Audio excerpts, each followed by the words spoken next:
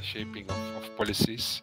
And therefore, we are very happy that we have two representatives of the European Commission today with us, that are Patrizia Pitton and Thomas Weber. First, I will introduce Patrizia Pitton, who is working at the Organics Unit in DG Agriculture, so Directorate General for Agriculture and Rural Development. Please, Patrizia, the floor is yours. Thank you, Bram. Thank you, LIVESEED, for this invitation and for all the work that has been done already in these years. And I am also looking forward to read the future reports that Monica has announced this morning. I would say, first of all, that indeed the organic breeding is being recognized as an important measure to contribute to a more sustainable agriculture and to the protection of biodiversity.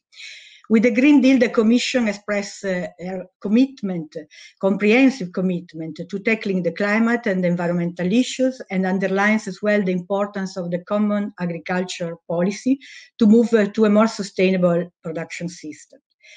In both the strategies on biodiversity and as well on the farm to fork, organic farming is recognized as an important sustainable practice and one of the relevant measures able to contribute to sustainable development, to efficient management of the natural resources, to protect biodiversity and ecosystem.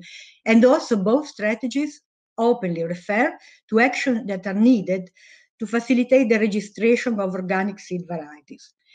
The strategy set the ambitious target for organic to 25% of organic agricultural land to be achieved in Europe by 2030.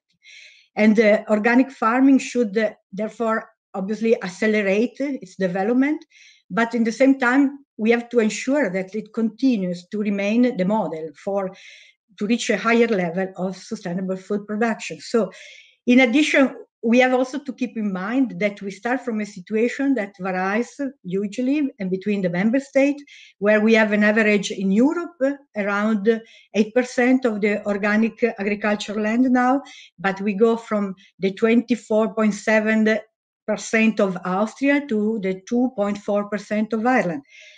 So to support such development, several actions are needed. As in the past, we have seen the agro-environmental measure schemes were very successful in boosting organic. And now with the proposed new agriculture policy, there will also be other potential tools for member states to promote agriculture in their territories. COM is closely supporting the negotiation ongoing between the Parliament and the Council with a dedicated task force for this, indeed to achieve the most ambitious, we hope, outcomes. In addition, Commission plans to provide recommendations to Member States also in advance of the completion of their strategic plans to support them in identifying higher sustainable targets in line with the objectives of the new CAP, taking into account as well the targets that are identified in the Green Deal strategies. So, Commission is also working on a new action plan on organic for the period 2021-2026, and this publication is expected in the first semester of 2021. The plan will identify the relevant action to progress and to as well support the member state in boosting the sector. And the public consultation is still ongoing, but almost finalized until this Friday. And we have received several hundreds of contributions, demonstrating again that there is a strong interest for the sector in Europe. And I take the opportunity to solicit and encourage you to give your contribution if not already done. I cannot anticipate now which precise action will be in the plan as we are in a consultation phase. But as already expressed in other Commission communication, I can say that the plan will surely address the two aspects to tackle both the supply and the demand. Production and consumption must grow together because we have to keep a solid balance to avoid the risk of depletion of the organic market. We will have to work together to ensure that the expansion of the sector is achieved in full compliance with the organic principles and the standards which are ruled also in the new organic legislation. And this is also to ensure that we address the citizens' expectation, because we see there is an increased awareness of the EU's organic logo, confirmed also recently by the Eurobarometer special report. Now we are around 56% of the survey was indeed recognizing the knowledge about the logo.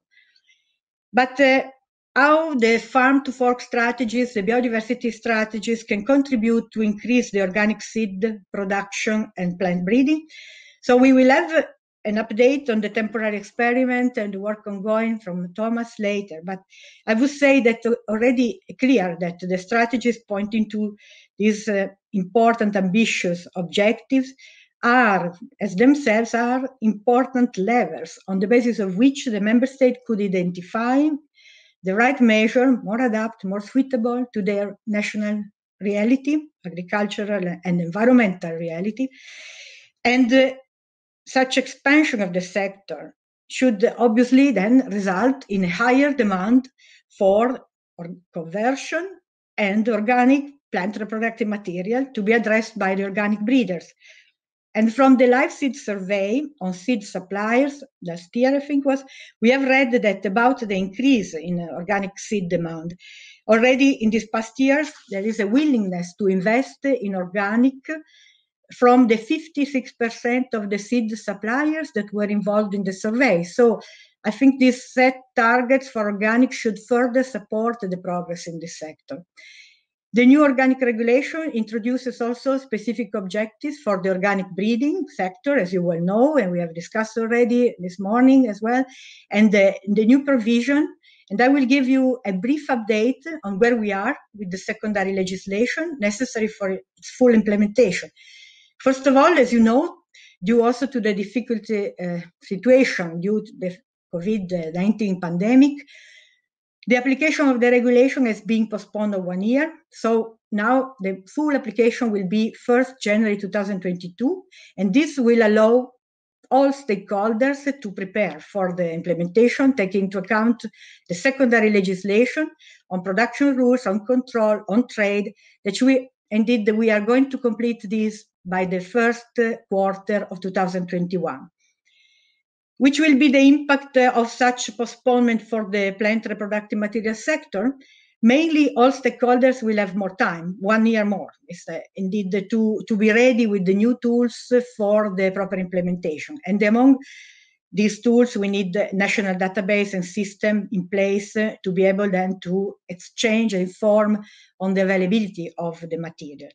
Related deadlines also included in the regulation are all moved of 1 year. This means, for example, that the derogation system scheme will be there until 2036. But as well, there will be a report from the Commission to the Parliament and Council, interim, and this one will be by 2026.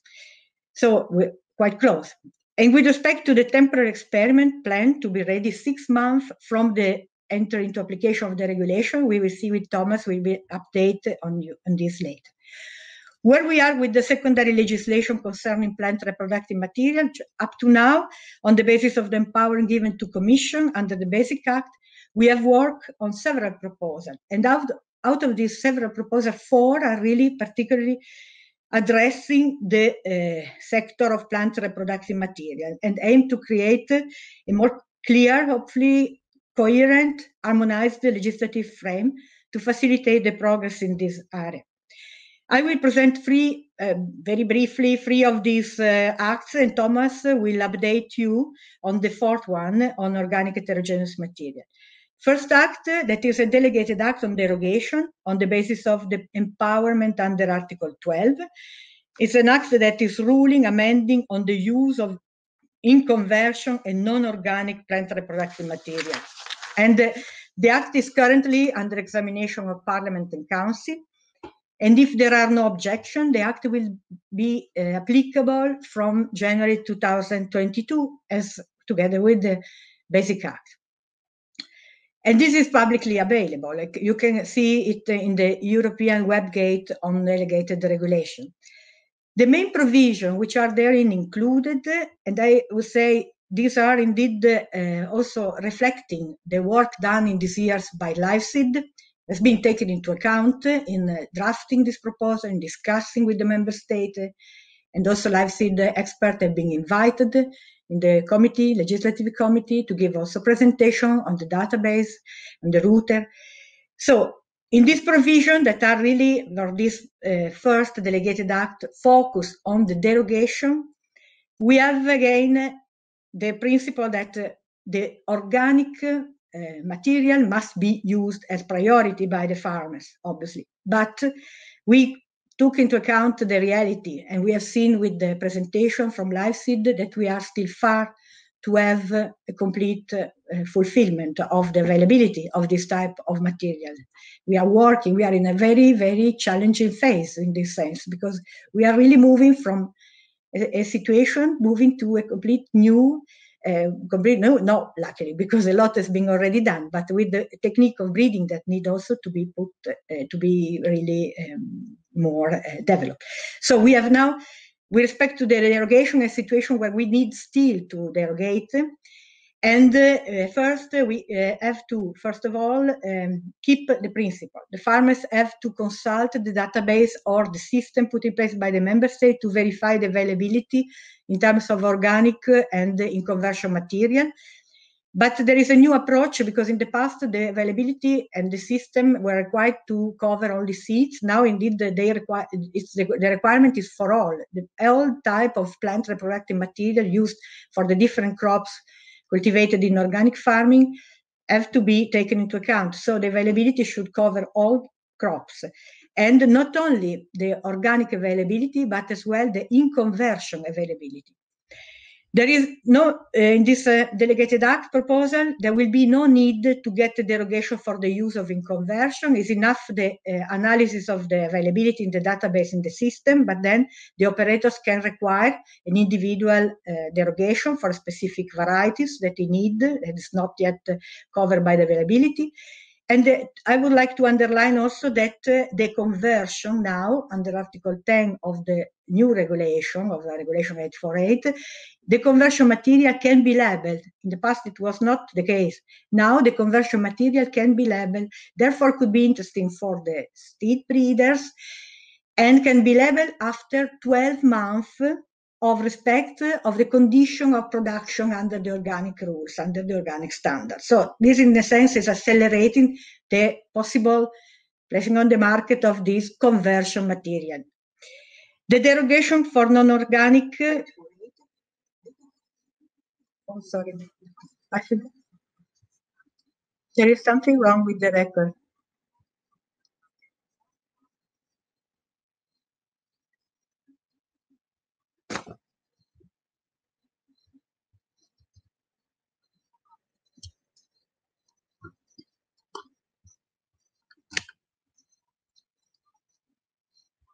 Can you hear me? Can you hear me? Hi, yes, we can hear you. It's all fine. You can keep going. Can I continue? Yes. Can I continue? Yes, you can continue. Yeah.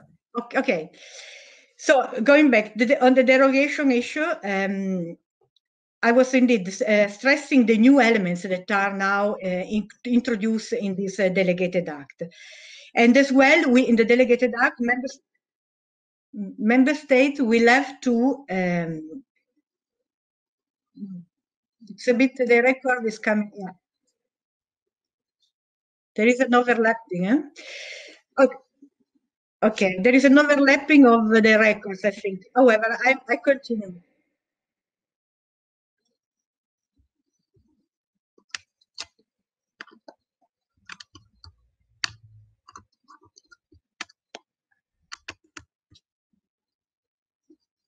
It continues, eh? I have a problem with the, yeah.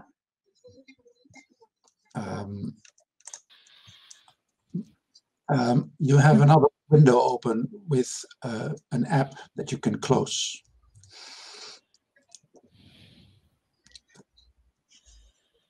Okay. May I? Yeah. So you keep only the StreamYard window open, and you can close the SpotMe platform only, and then you will not have the overlap. you can enter the spot me afterwards if your session is over. You can continue, Patrizia. I can continue, huh? Yes. Yeah, sorry. Sorry, sorry for this. Then, what I was underlining the elements which are new in this delegated act. We have, in fact, introduced also an obligation for the member state to identify, it's really a requirement, to identify the positive list of species. That was also a recommendation from LIVESEED, to indeed have the list of species, of subspecies, varieties, which are indeed sufficiently available on the market in Europe in terms of organic or in conversion material, and to have this list available public on their database and their system, but as well, Commission will take care to make all this information available on the European web.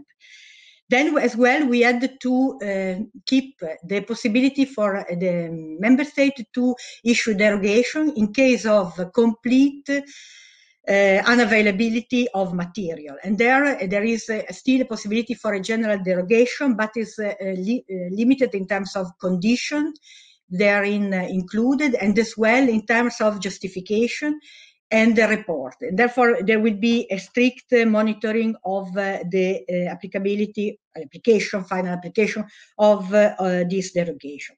The second act is the implementing act regulation that is already being adopted and published, where we have introduced some more details with respect to the information that the member state will have to make public and report to the Commission, and the Commission will make public in terms, again, of availability of material and in terms of derogation issued. And these two acts, I think, that are really addressing more, not all, but several of the recommendations that we have from a report from LIVESEED in the past year. Then we believe that also that it's fundamental to continue to work in the respect of the increase of transparency and harmonization among member states. And this was also underlined in the June workshop, where indeed there is a need as well of, in terms of certainty of the system in place for the seed breeders and for the farmers, in terms also of level playing field with respect to the issuing of this type of derogation.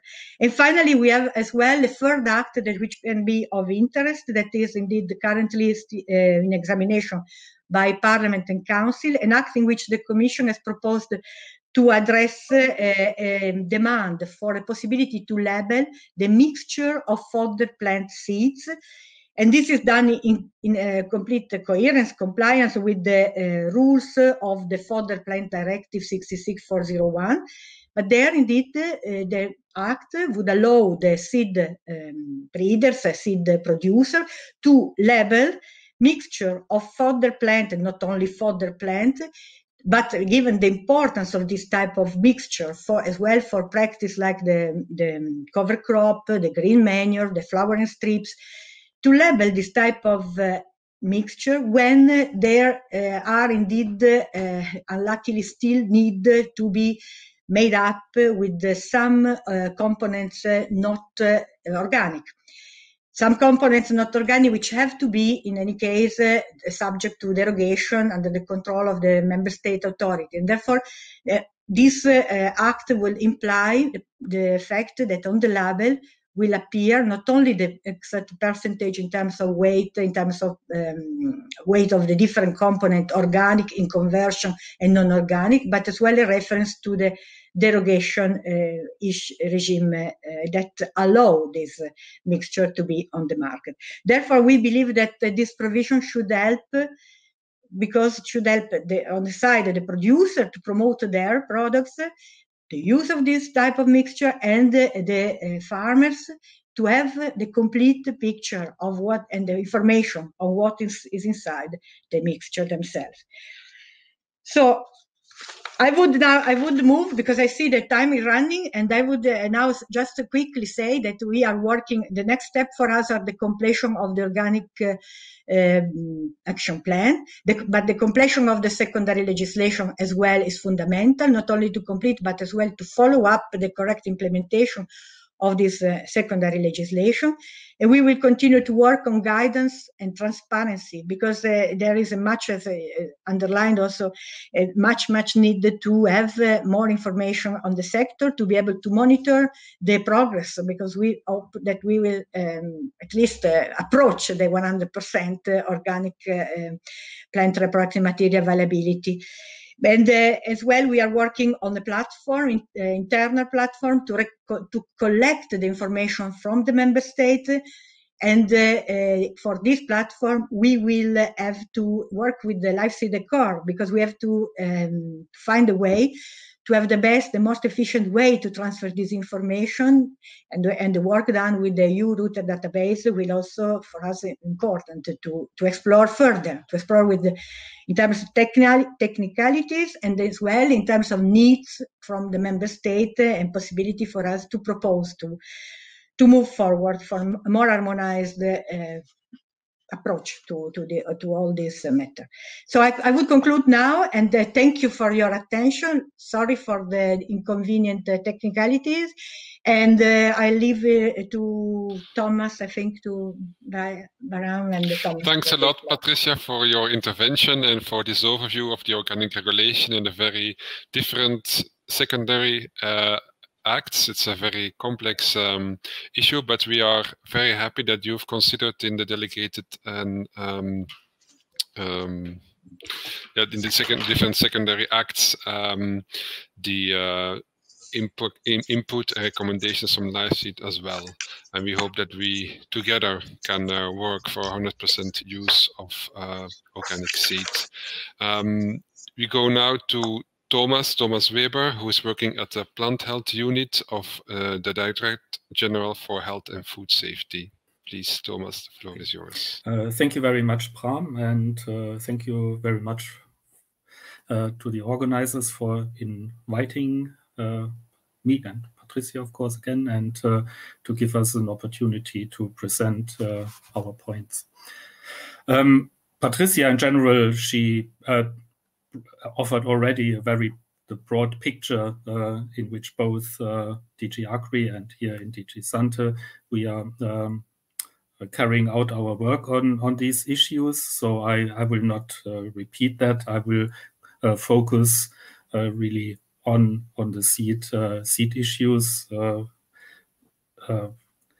in all the developments in the seed area. And both the Green Deal, biodiversity strategy, farm to fork strategy acknowledge, at least explicitly, but of course very succinctly, the seed varieties, registration procedures can make to the achievement of the objectives of these strategies. So currently, I think there are three very important developments I want to present to you in the area of seeds and varieties. So first of all, of course, the organic heterogeneous material, which we have been working on for nearly 2 years now. This has been addressed in several respects already in the morning in some of the sessions. The draft currently is in the public feedback process. So I would encourage any of you, if they have any comments, the feedback process is open until end of this Friday, 27th of November. So please take the opportunity and comment on the draft as many of you as possible. We are thankful for all input. So this draft, of course, it takes a bit broader approach, both in the scope, so which species are covered, and in what type of material is covered, then the temporary experiment on what was so at the time called populations, which only covered cereals, and I think was mostly targeting composite gross populations. So we have taken a broader view on this material now to also include, let's say, material which historically, through the cultivation practices on farm management practices, has yes, retained really a large genetic diversity. Secondly, yes, there's the temporary experiment, which was focus of one of the working groups this morning. So there are several aspects related to that, and I think I can probably preempt already some questions which might come up later. So first of all, I would like to address the question of the timing of the experiment. So Patrizia explained that the organic application has been postponed by 1 year, so it will be applied from the 1st of January 2022. During the negotiations on the organic regulation, the Commission made a commitment to carry out such a temporary experiment on organic varieties starting no later than 6 months after the application of the organic regulation. So this means that the experiments should start no later than the 1st of July 2022. Of course, the initial date was 1st of July next year, 21. It means, well, the statement says no later than, which means we are flexible in when to start the experiment. Of course, we have recognized that 1st of July is not necessarily a very good date to start, let's say, any experiment on variety testing. This is too late to in the year, in the season, growing season, to start any new trials.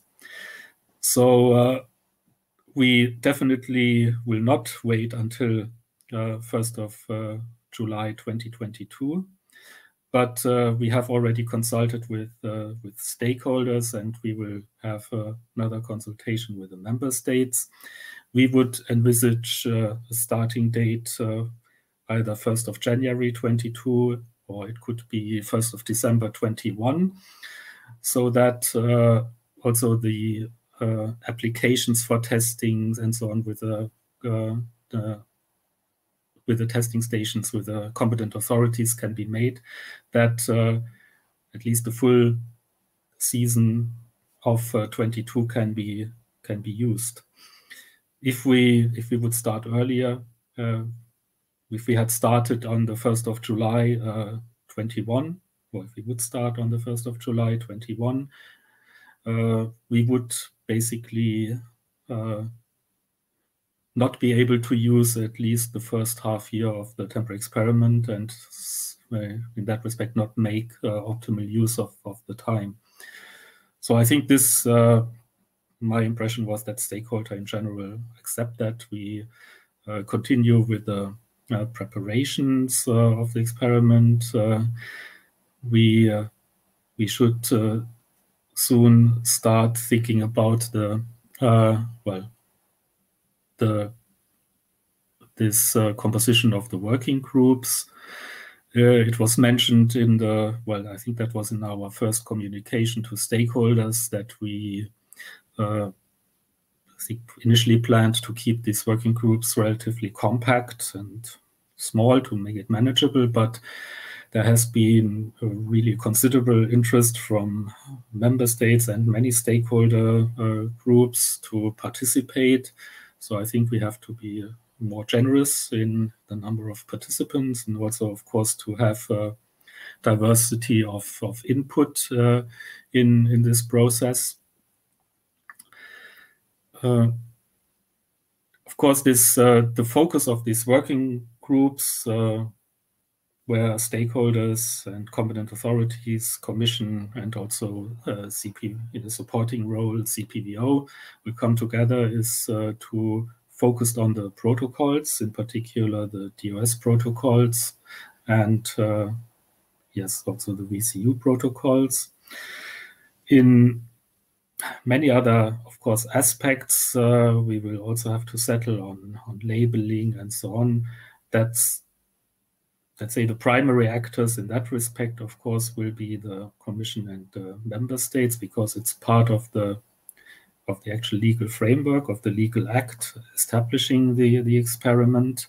But of course, we will always consult with stakeholders. We want to make the, let's say, want to make the temporary experiment as useful as possible to give us information on how to, let's say, develop the system further for permanent rules later on. So this, we have, let's say now with the temporary experiment, maybe a little bit more time, but also we have a lot of work to do. The most urgent thing is to work on these protocols, and that at least that when the experiment starts, hopefully varieties are already on the starting line and can can enter the variety testing system. In well, several, I think, in that respect, there were some questions coming up already. The issue of plant variety rights and this material. I think it's fairly clear that if a variety is registered using a adjusted protocol and not a protocol either UPOF or CPVO, there will be no possibility for granting a plant variety right to such a variety.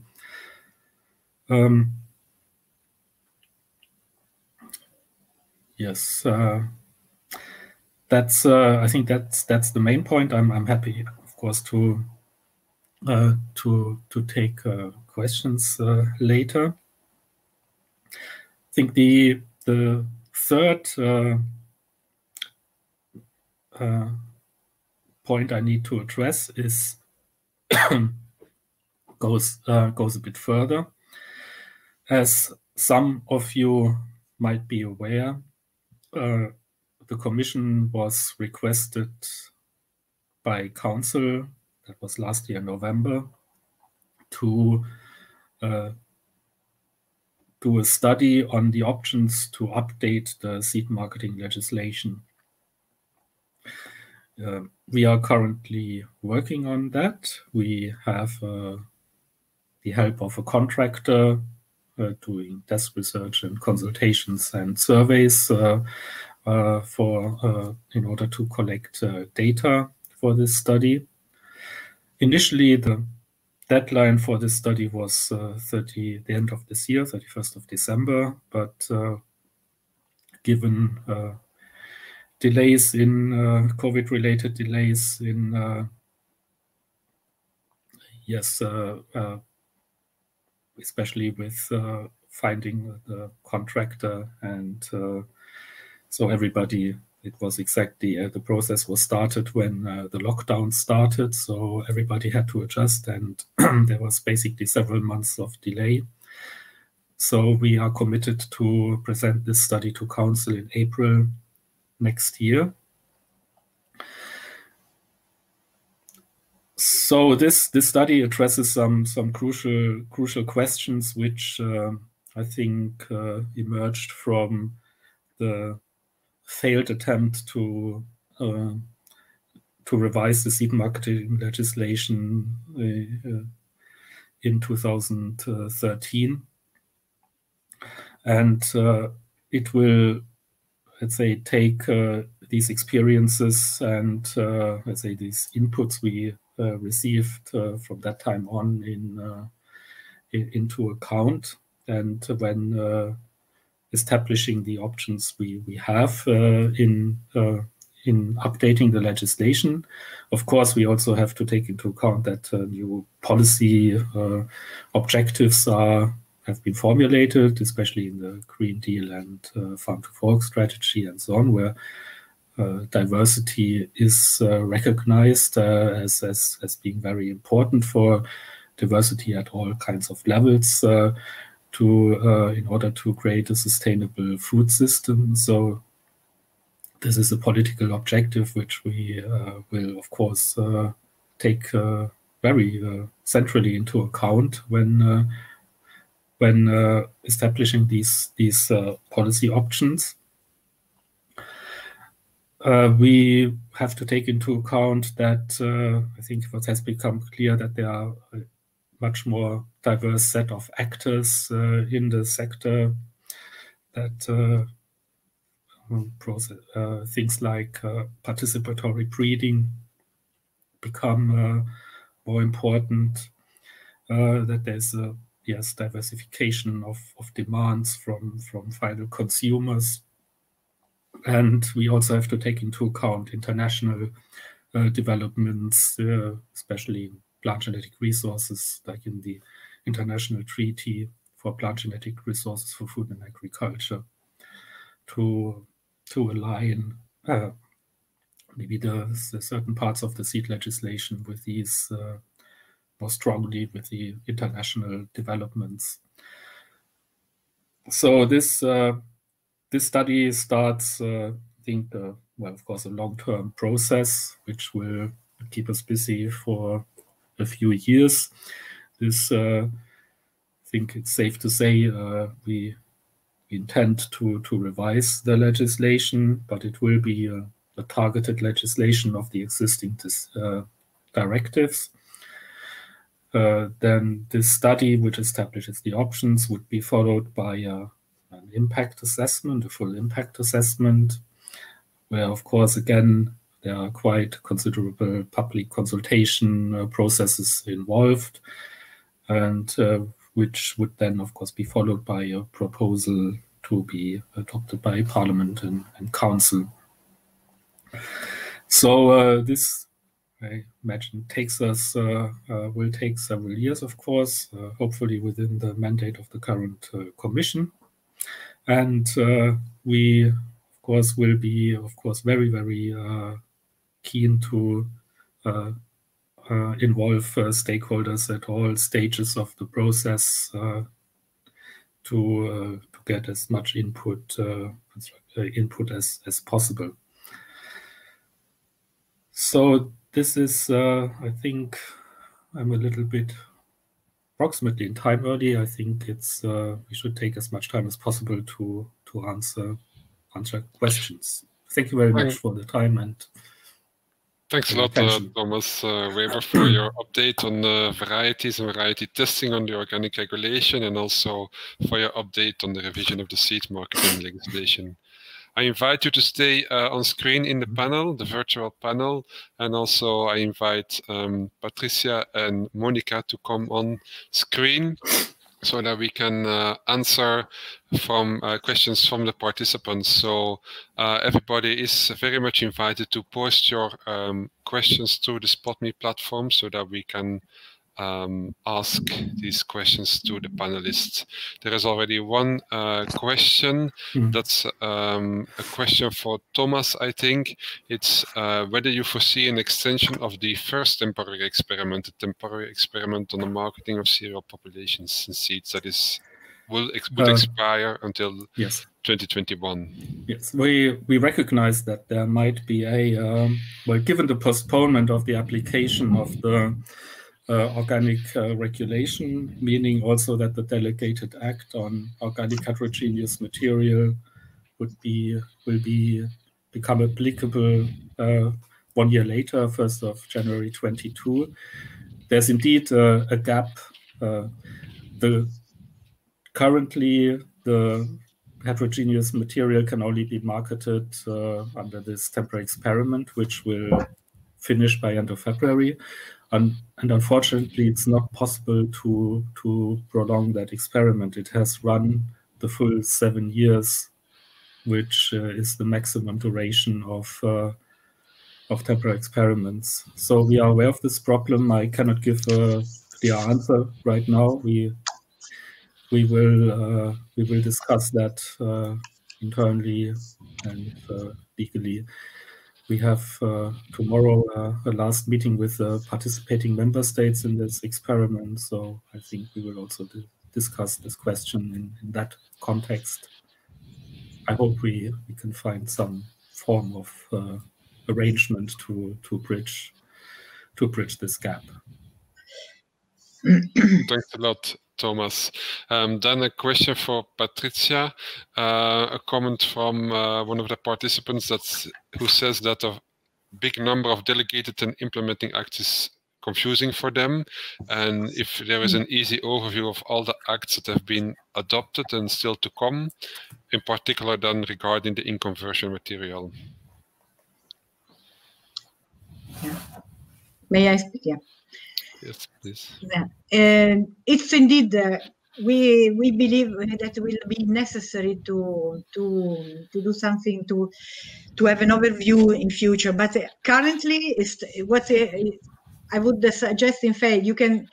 It's easy to find via the web gate of the Europe. It's easy to find the delegated act for that reason. And then in future, you have to take into account that the delegated act amending will, in any case, be include in the basic act via the consolidated version of the basic act itself. So in future will be easier. Now in this phase, it's true that it's more complicated because are all still in the process, in the legislative process, and therefore, for example, this act is currently under the examination of Parliament and Council, but as soon as it is then published, will be published in the official journal and will also be then incorporated in the basic act because it's an amending act. Therefore, there will be, we will also in any case find also a way to put on our web page, we will update on the organic web page, we will update. Therefore, this could also be a way to facilitate the divulgation of this new act. We'll take this into account. Okay. Thanks a lot. I have one more question for you, Patrizia. The new definition of organic varieties says that this variety should be defined by a high degree of genetic diversity or phenotypic diversity, but also some varieties used in organic farming are more uniform. So how can these varieties fit within the new definition? So it's clear that the current legislative and technical, because in the reality, it's clear that we have now different paths. We have material that is conventional, that can be used in the production of in-conversion and organic seeds, organic plant reproductive material. Yes, they start from conventional, can start from quite pure variety. But then what the legislation requires for this type of material, they require that it has to pass through the conversion period and as well of certain particular requirements in terms of mother plant, in terms of parent plant, in the case of cuttings and so on, rootstock and so on, where indeed the material conventional has as a minimum to be 3 years under the organic production rules. And this is in the annex of the basic regulation, because for annual, there are provisions laid down in a way that means that only at the 3rd year, the seed can be put on the market as organic. Therefore, I would, in this sense, I would recommend, and we will try as well in future, because we are working on interpretation issues. We will try in future to make this more public in this sense. To find, probably we need also some sort of guidance in future in this, because it's clear that the regulation requires this. You start from a conventional, but to be able to put on the market seeds as organic, the minimum is 3 years, and for a perennial as well, because there the cycle is defined as a cycle that should cover at least 2 growing seasons for a parent plant. But then you have to consider also the conversion of the parcel. Therefore, indeed, finally, we have these minimum requirements of years under the organic production requirements for this. So this has to be further clarified, I think, because sometimes I think that there is still some misunderstanding in this sense. For the derogation, okay, the derogation is a derogation for use, and therefore if the farmer need the variety because really there is no availability of conversion material or organic material, the farmer can still use a conventional one. But this is indeed, it's a link to the necessity to start, for example, a new crop. I can imagine a new crop, completely new species that is not yet been. Therefore, there is a need to start from a conventional. Otherwise, there should be indeed the possibility to have from the seed producer at least a conversion material after 1 year, and then the production of organic coming from conventional in this sense, at least a minimum adapted to the lower input, different, really completely different cultivation system of organic. And then we have the organic varieties. That is what is, in fact, currently under development, already started, but then we will have obviously future to think about these different material that are already on the market, and we will have to work in this sense. But I think already the Basic Act allow to have also in terms of labeling a better definition in this sense. Thanks a lot, Patrizia. Monica, I see that you're taking a lot of notes. If you want to intervene, if you want to comment on what has been said, you can do so. Yeah, I just wanted to add to the organic varieties. We had this discussion that for us it's quite important that the selection and the whole purpose why we do organic breeding, that it's adapted to organic agriculture, that this need to be quite longer number of years to do that, and there might be, we have been discussing about 5 to 8 years. So I think that's still under discussion. There we also got input from our workshop today, but for us that's quite an important question. And for us, the 3 years for conversion would not be sufficient, as this is more related to the seed, but not in the development of the cultivar. Okay. Thanks, Monica. Patrizia, you mentioned that the Commission will issue a report in 2026 on the supply and demand of organic seeds. And the question is how the member states and the stakeholders will be involved in the preparation of this report. Sure, we will have not only to work with the evidence provided by the report of the member state, by the database, but we will, this will be obviously supported by a comprehensive study, and the way that this is done as indeed still to be defined in detail, but there will be absolutely an involvement of the stakeholders, of all the chain of potential production, indeed. Thanks a lot, Patrizia. Yes, Monica? Maybe I would like to add there, because we have now quite experiences, especially Francesco, on this, how to collect the data. I think one thing that would help a lot about to see the production of organic seed is if the seed certification associations, if they would, when they certify the seed, they could just make a link if it's organic or non-organic seed. Because this is at the moment only done in Germany and Austria, but it wouldn't be a lot of effort, but it would give a lot of more security of the data of organic seed. Thanks, Monica. Then there's a question for Thomas about the definition of organic heterogeneous material, where the comment is that the definition of a timeline for development has been taken out, which is not very helpful. Can you comment on that, Thomas? Yes, yes. I think we have to make the distinction between what the organic regulation, the Basic Act, how this regulation defines organic heterogeneous material and how it defines organic varieties. And so for organic heterogeneous material, for the propagating material to qualify as organic, just the normal rules of 1 year, so the previous generation has to be cultivated organic applies. If we had included what was an initial draft, this specific requirements on how many years the material needs to be cultivated under organic conditions, we would have, let's say, really would have gone beyond. So the Commission would have gone beyond what we are allowed to do by the empowerment in this organic regulation. We would have, let's say, really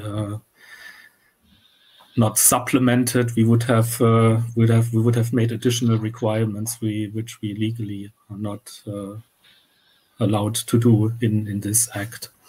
So this is mostly a legal, not a technical issue. The empowerment in the organic regulation does not allow us to include such a specific requirement. Okay, but then it results that there are different requirements for organic heterogeneous material and organic varieties suitable for organic production. And so can't this be misleading? Yes, I think it is as I think this possibility for, let's say, maybe a bit of confusion is already existing, as you have, let's say, organic seeds which comply with a standard, let's say, requirement of that just the mother plant of the seed has to be so 1 generation previous or 2 generation previous. In case of perennial plants, have to be grown under organic conditions.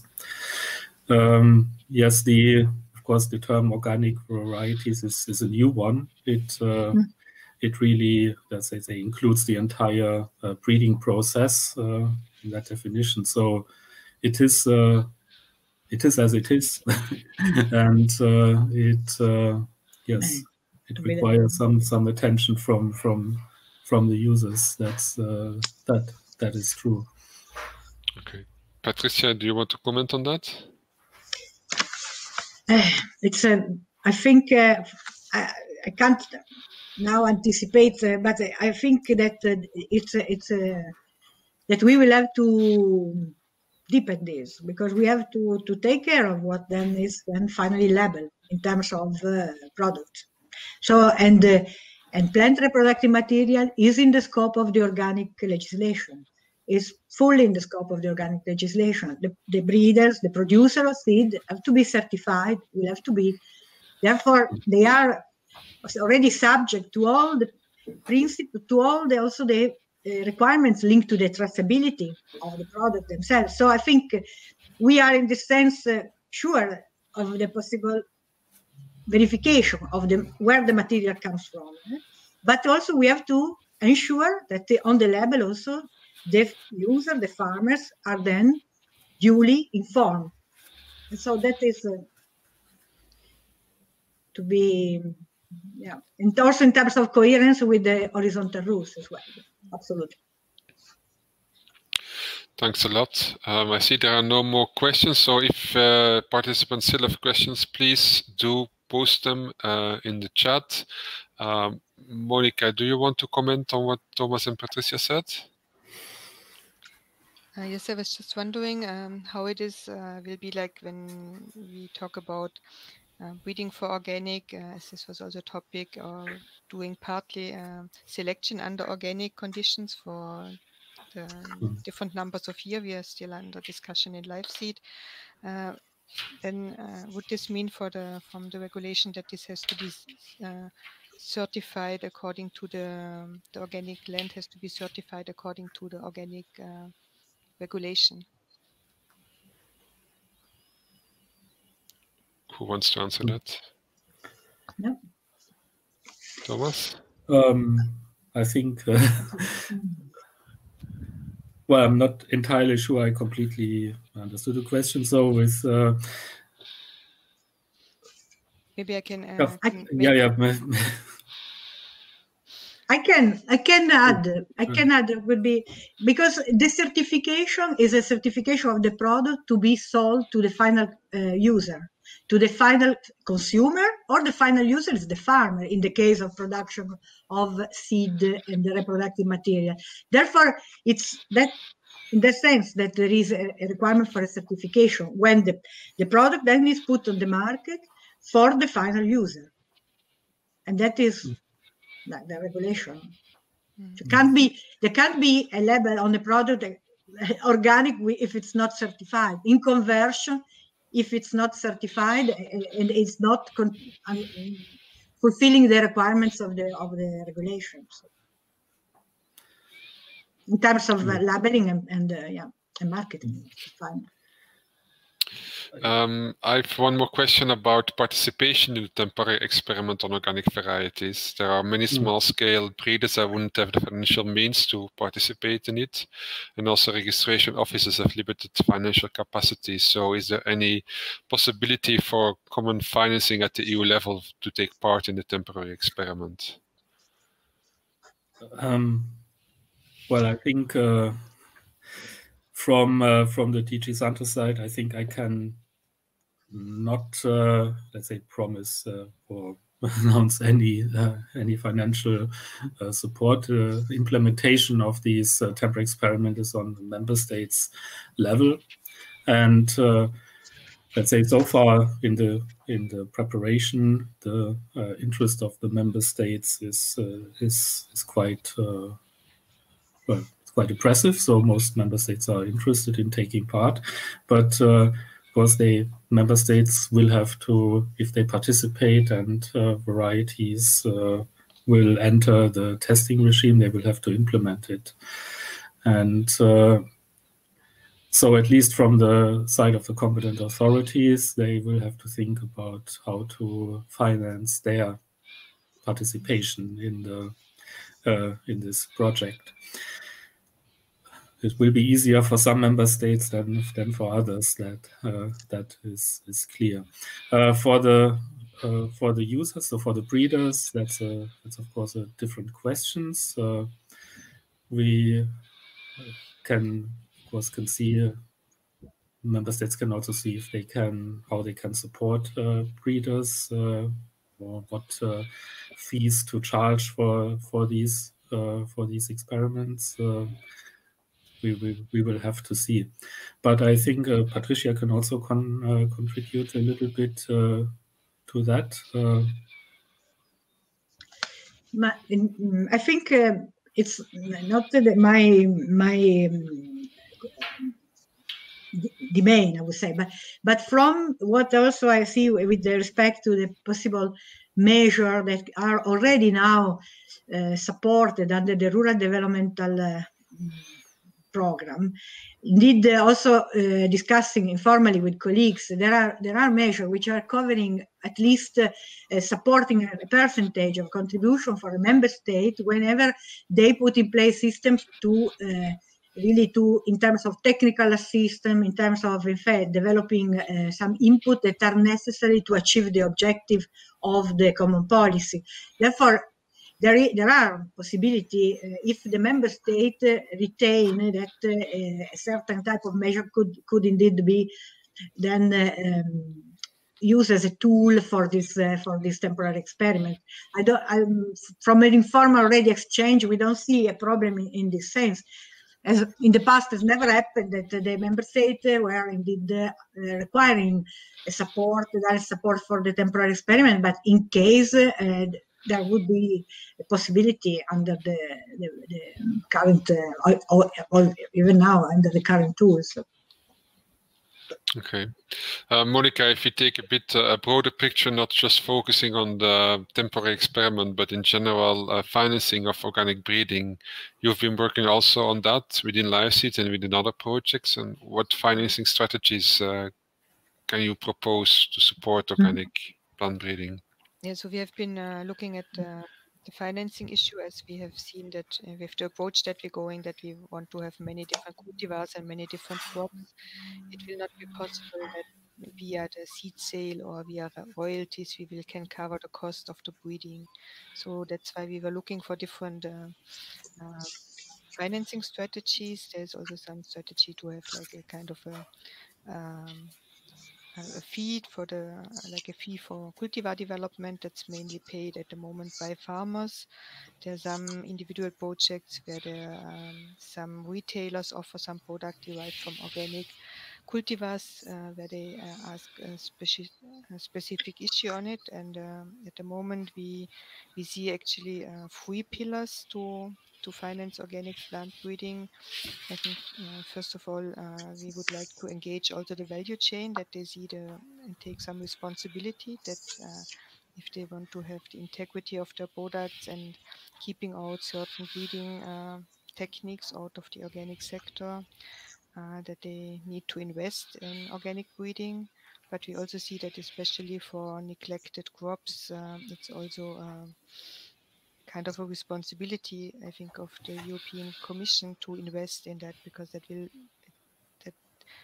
the present breeding system has neglected the smaller crops because it doesn't make the return of investment. And I think that it's important that we broaden the number of crops, and that we also introduce maybe new crops in the scope of climate change. And also to say that the third pillar probably also will remain, that is on private foundations that provide money for organic plant breeding. But at the moment, this, to our knowledge, this is mainly in the German-speaking part. There are not so many foundations yet in other countries. And what we see also a bit the problem is that we still have in Eastern and Southern European countries, then the number of initiatives, it's much smaller, that working on organic breeding. And therefore, we also think it's important to have some support from the Commission, that these countries also can participate in this temporary experiment to get exposed and see what is the potential of organic breeding, and also to invest more in organic seed, so that they develop local seed systems, not importing the organic seed from outside. Thanks a lot, Monica. I think then we have come to the end of our session. It's 2 o'clock, so thanks a lot for your participation, Monica, Thomas, Patrizia, and also thanks a lot for all the participants that have participated and listened to us in all parts of Europe or even in other parts of the world. I'm glad that this first day of Organic Innovation Days went rather smoothly. We have also a very high number of participants, almost 190, so that's really a success already. Before we really close, I have the pleasure to announce a prize. If this slide can be shown on the screen. So we have with LIVESEED done a photo competition, a picture competition, to raise awareness on the beauty and the benefits of an organic plant breeding. Everybody was invited to share nice pictures showing the diversity of organic cultivars. And we have 3 winners of this. The first one is the UMKE Institute, the Research Institute for Organic Farming in Hungary. The second one is Antje Keuling from Demeter, the Biodynamic Association in Germany. And the third one, Nautilus Organic. All of these 3 organizations or persons will receive from LIVESEED an organic seed advent calendar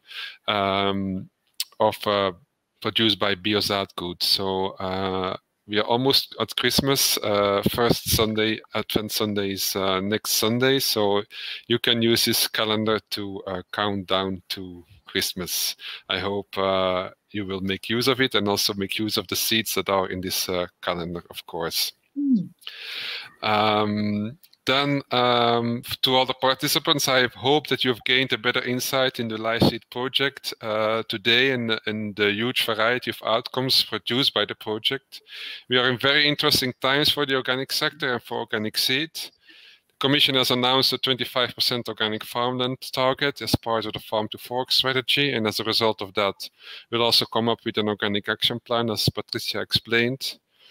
We are expecting the start of a new organic regulation with the introduction of new concepts like organic heterogeneous material, and also the temporary experiment on organic varieties with LIVESEED that we can contribute to shape these policies. There is also an increased commitment of the sector and of policymakers to phase out the use of non-organic seed or non-organic reproductive material, and this is also partly due to the work of LIVESEED. And this work will be the subject of the parallel session tomorrow in what we call the European workshop. Tomorrow there is also another event, a TP Organics event, that will discuss the opportunities for organics in Horizon Europe, with interventions of policymakers on organic farming, civil society, and also a very interesting keynote speech of Emile Frisson, who is an expert at IPES Food and a mission board member of the Soil Health and Food. So I'm looking forward to meeting you, all of you, tomorrow again at 10 o'clock, with the possibility to get connected at 9:30. And I wish you, in the meantime, a very nice